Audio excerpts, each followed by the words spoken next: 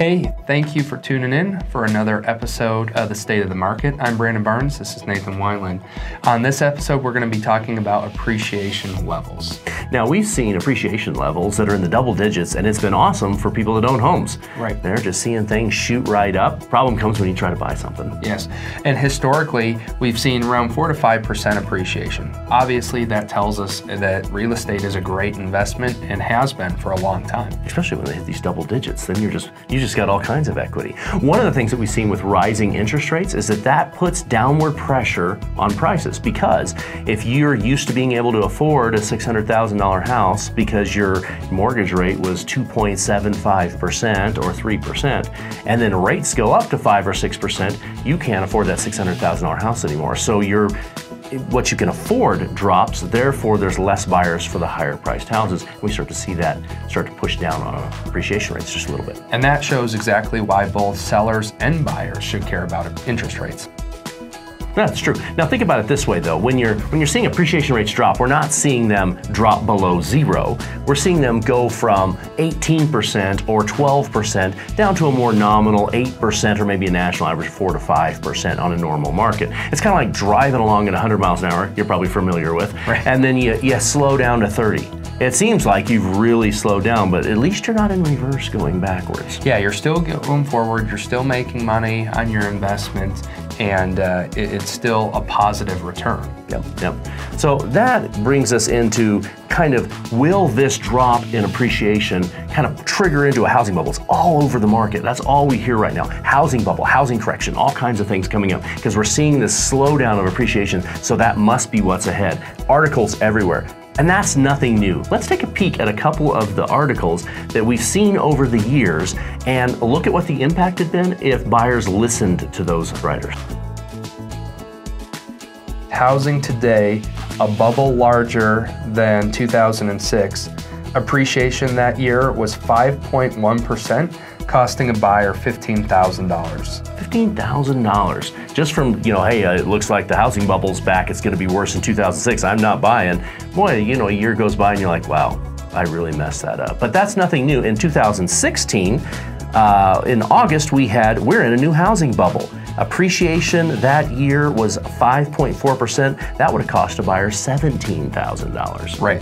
So in less than a year, we're talking $32,000 from that October 2015 to that August 2016. So $32,000 in appreciation. Next one, November 2017. Homeownership doesn't build wealth, study finds. Well, it sure didn't for renters, as the average appreciation rate was 6.1% that year, costing buyers $20,000. Another $20,000 loss. And that, I didn't remember that big housing bubble. I didn't remember that it was worse than 2008. No, I think the only thing that study showed that year was a whoopsie. September 2018, it's better to rent than to buy in today's housing market. Well, that was a 4.1% error, costing buyers $14,000. I love it. How about July of 2019? The housing market is about to shift in a bad way for buyers.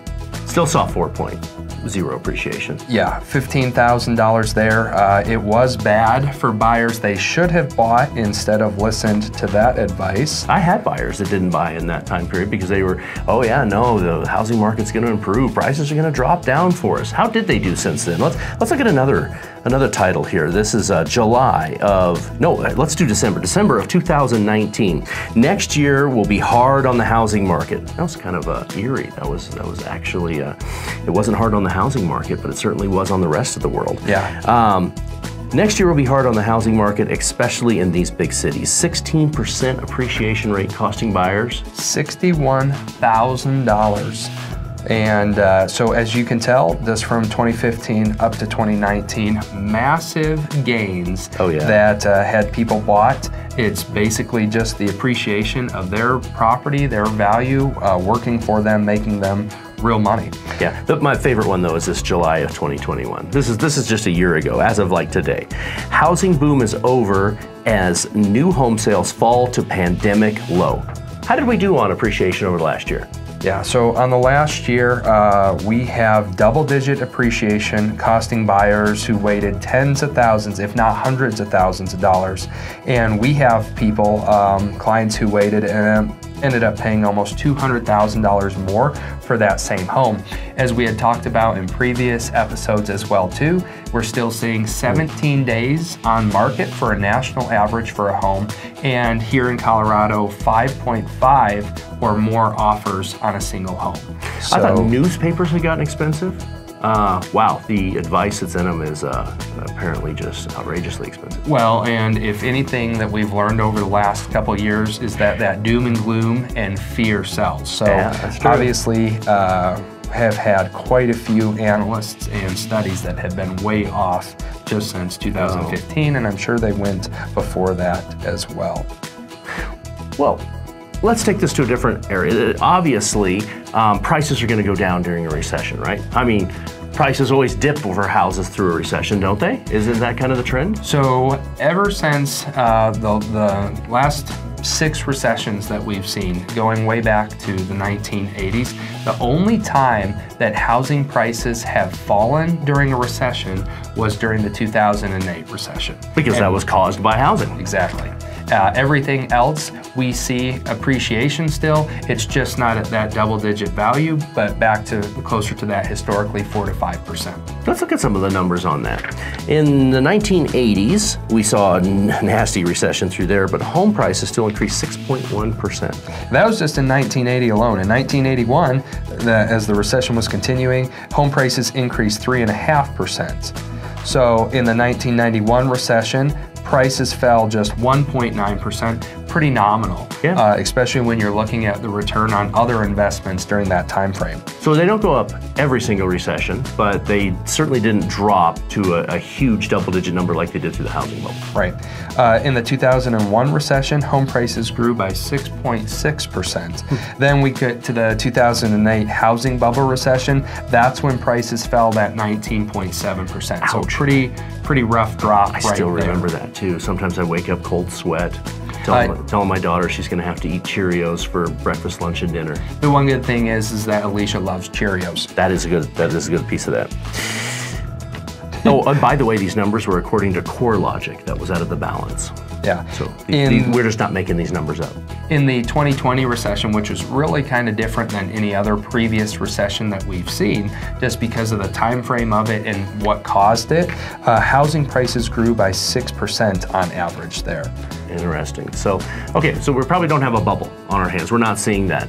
What about a housing correction? Well, what is a housing correction? I've read a couple articles that we're facing a housing correction. What's the definition of that? You know, so the definition for the housing correction is a decline of 10% or greater in the price of a security, asset, or a financial market.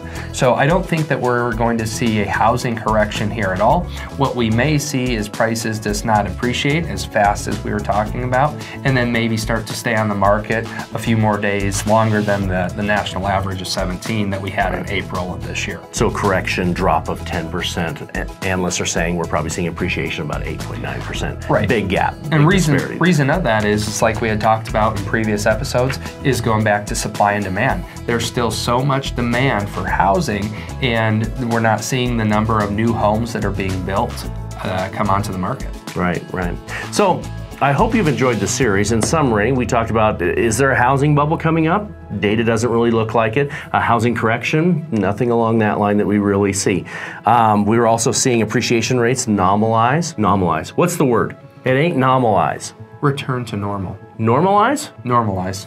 Nailed it. Historically Normalize. average. Maybe 4 to 5%, something along that line. Right. Point being, I still think that housing is a great place to put your money in terms of an investment. Nice thing with housing is you get to live in your investment. Yeah, there's no other investment out there that you get to live in. Right. That's very true. And with rents expected to keep going up about 8% a year, it's nice to lock in your cost of living. Yes. Between not only an interest rate, but you're also building that appreciation where if you rent, when you leave that home or that apartment, you're not going to get anything in return. So looks like we're definitely heading into a recession. Doesn't look like it's all doom and gloom though, especially for housing. Right. Thanks again. Hope you enjoyed this. Have a good one.